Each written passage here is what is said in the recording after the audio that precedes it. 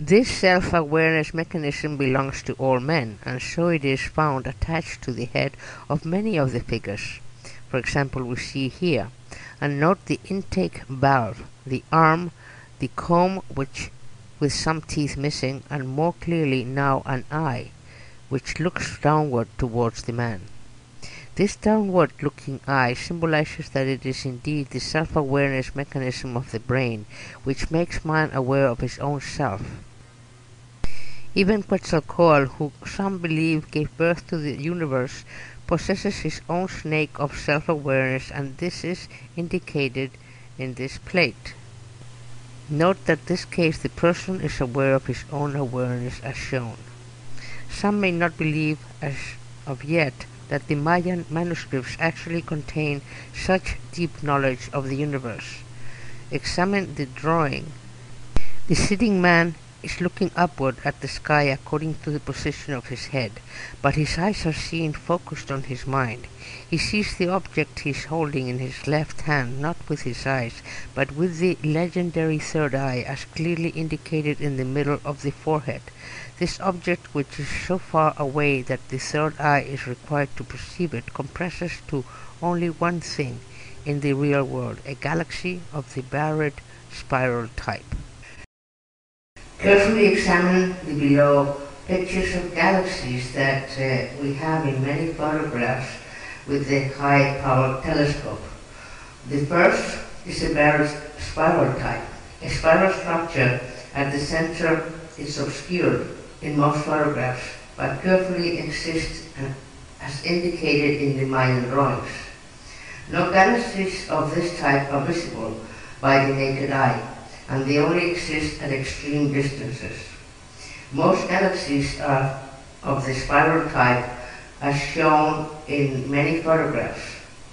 These two galaxies are Andromeda and also our Milky Way, but Andromeda is the only external galaxy visible with the naked eye and appears as a blur without a telescope. It is known that this galaxy is also a nucleon and exists within one's own brain and all of matter. Examine this picture on the upper right, and here is seen a person with a corn planting stick dropping pieces of corn into a vase. The corn represents the nucleons out of which everything is made. Careful examination of the base shows that the nucleons are being fed into the man himself. These nucleons even make up the dog, as can be seen by their re-emergence from his breath. No doubt a Mayan custom could be associated with this scene. The author believes, as previously indicated, that either the custom came after the drawing or the custom was used as a manner of explaining this. Most galaxies are of the spiral type, including our own Milky Way. In this plate, in the right is shown an occupant of the space-time machine holding a spiral galaxy instead of a nucleon in order to indicate their identity. Note that the galaxy is giving off vapors of energy due to its cyclic collapse. It is these vapors which sustain and are pleasing to the gods. In this other plate, the right shows that the galaxies indeed make up the liquid stored within the vases. Refer also to this other plate in the left and this other plate upper right that indicates the identity of a god enjoying the vapors of a nucleon and a native enjoying the vapors of a burning galaxy. The spiral galaxy may also be identified in other places in the manuscripts. Refer to this one here in the middle left and this other plate in the upper middle and this plate in the lower center, as well as this other one in the bottom center.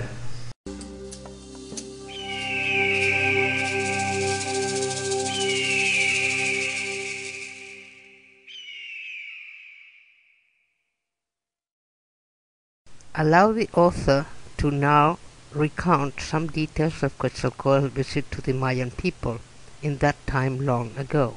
In this plate, in the bottom, it's shown the state of the natives before Quetzalcoatl's arrival. They wear animal heads and dance with spears and bones. In the middle picture, Quetzalcoatl has arrived in his space-time machine. He's shown presenting to the native knowledge corn, bananas, etc. In the top picture are shown the natives after Quetzalcoatl has left. They are now civilized and are seen grinding corn. Quetzalcoatl is credited in Central America legend with bringing civilization and being the originator of corn. In regard to the bananas, it may be significant that some botanists have concluded that they could not have evolved by natural means on the earth. In this plate also it depicts an encounter with the natives. Note that it's most of the drawings of Quetzalcoatl, a demarcation line appears on his face. The author believes that this represents evolved pigment separation and that the Mayan visitor is both tan and white. While visiting the Mayans, Quetzalcoatl decided to take one of the natives on a trip with him. They made use of the space-time machine in order to travel about, paying visits to various civilizations. Refer to this plate. In the center, the two sit under a stylized form of machine. The Mayans today consider this drawing as showing the route of the Heavenly Father. The journey begins at the bottom of the plates. Two persons each sit in their own machines. Note that two nucleons above one of the machines are shown with pot handles so as to clearly indicate the use of a liquid. In the center between the machine, the upward arrow indicates the breakthrough of the galactic barrier around the galaxy, and the trip through space-time begins. The path taken is indicated by the dots in a clockwise direction. The scene at the left shows the two travelers examining the fantastically evolved brain of a tied-up animal. At the top, the travelers are examining the two peculiar galaxies. At the right is a scene which is not pleasant. The death god has become Quetzalcoatl's companion, and a sacrificial knife is removing the heart of an Indian. But notice that the Mayan is depicted peacefully, and his head glows as did the brain of the animal. Was this symbolic drawing the unfortunate origin of human sacrifice? But if it is only symbolic, what is the symbolism? Did Quetzalcoatl perhaps make some unfortunate comment such as "give me your hearts" or "let's us fly our hearts out"? Some Aztec drawings do depict the sacrificial heart as actually flying out of the chest womb. In regard to this problem, refer to this plate. The traveler in the space-time machine appears to be Death God. He's holding a bag which contains a dark object. Mayan sculptures having this shape are considered by authorities to represent the sacrificial heart. Note to the left the seated man and animal again with glowing heads.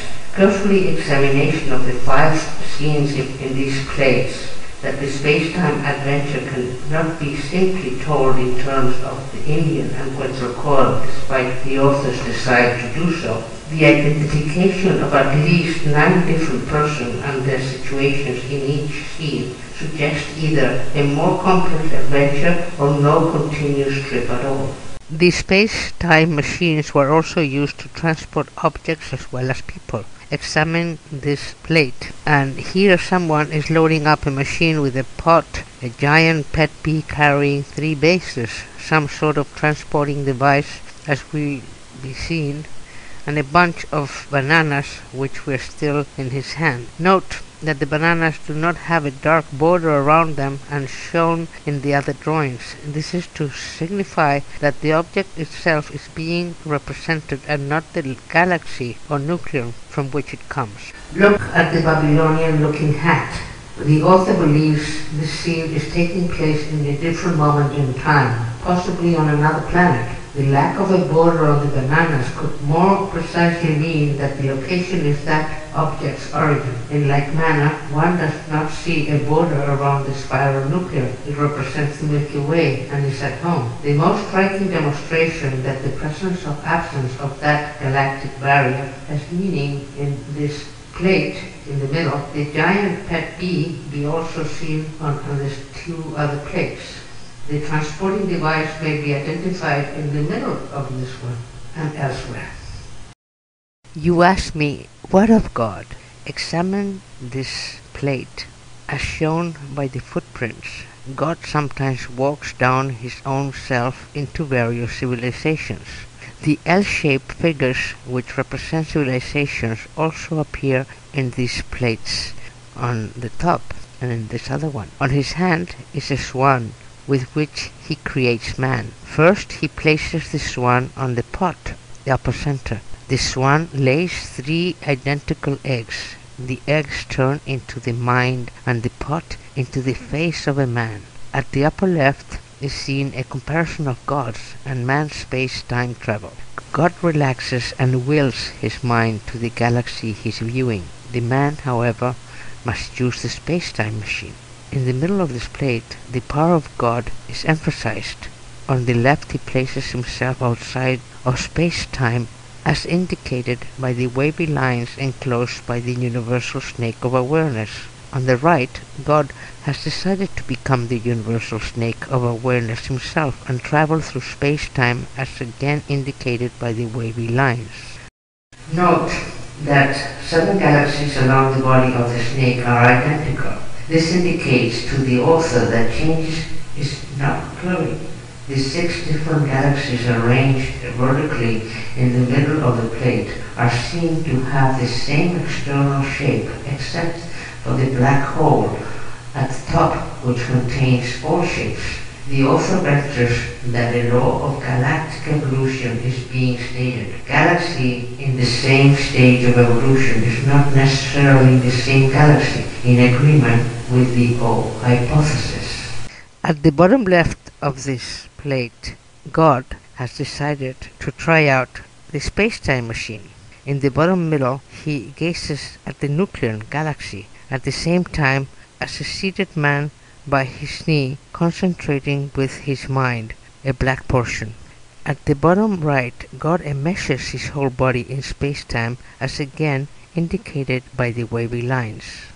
All material objects may be imagined to be swimming in a sea of space-time as it would be appropriate to portray fish and boats as associated with the said wavy lines.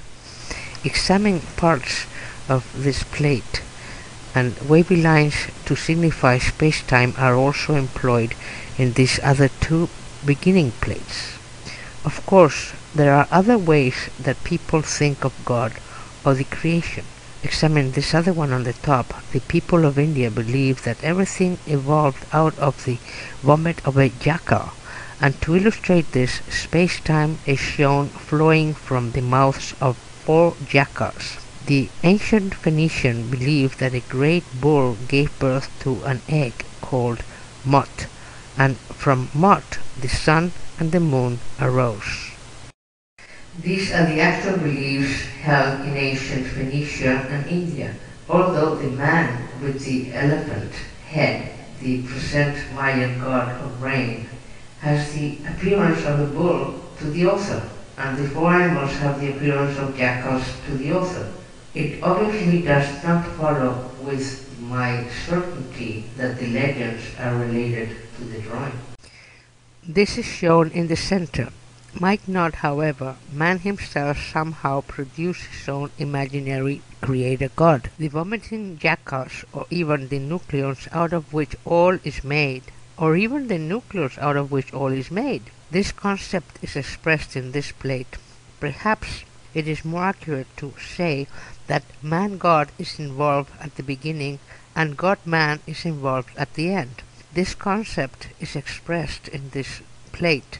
Note that both are supplying out of bowls the space-time fluid through which the snake of awareness must travel. Let us now imagine the imaginary world in more detail. In order to distinguish an imaginary nucleon from a real one, the imaginary one shall be shown with a square galactic barrier. Keep in mind that one is constantly turning into the other, that they coexist in space-time, and that what is imaginary or real depends on the location of the observer. As a further aid to understanding the world of the imaginary figure shall be portrayed in a darker color than the real one.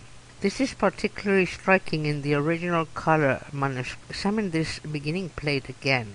The elephant god is imaginary, as shown by his dark color, and exists outside of spacetime. Note that the pile of nucleons by his feet have round galactic barriers.